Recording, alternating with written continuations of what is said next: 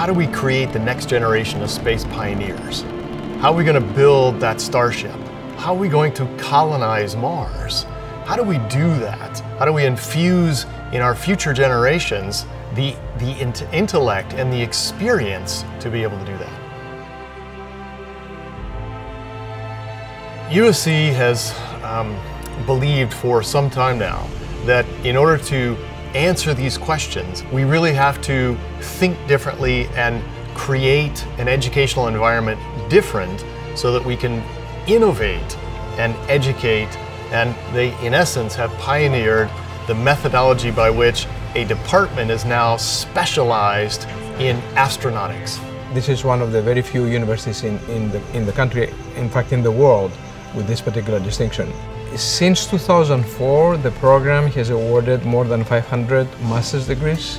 But more importantly, astronautics is an area where, and space is an area which is very interdisciplinary. So in addition to people that study, let's say, propulsion as well as control in space, you also have people that are interested in the area of electronics, aviation, computer science, GPS, many other things that are very useful in both the launching and as well as the ultimately deployment in space. The breadth of the kinds of projects that we're able to execute here span the range from literally building and launching our own rockets from the university to building a lunar lander simulator that utilized a JetCat engine, an RC turbine engine that took out gravity, to building the first 2 satellites that in USC's history that occurred here at the SERC. All were done with the infusions of students as well as professional industry experts, not only from within the university, but also from outside in industry that are working in the field today.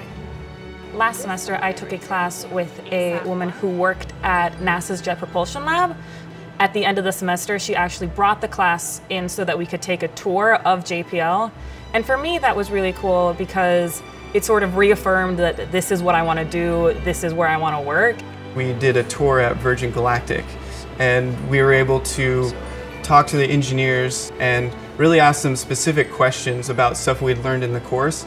So it was really nice to see that what we had learned in our lecture was actually directly applicable to what they're doing in industry today.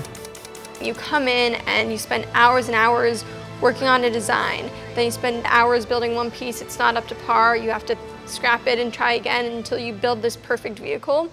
You know, you only get to see it for like 5 seconds until it's past the clouds, but it's just an amazing feeling to just see all of your hard work go up and just really hope that it turns out great.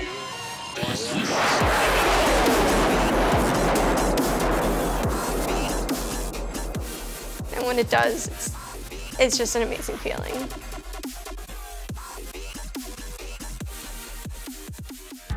The Liquid Propulsion Laboratory is currently collaborating with a Japanese university called the Kyushu Institute of Technology to build a suborbital flight vehicle, which we are providing the propulsion system for.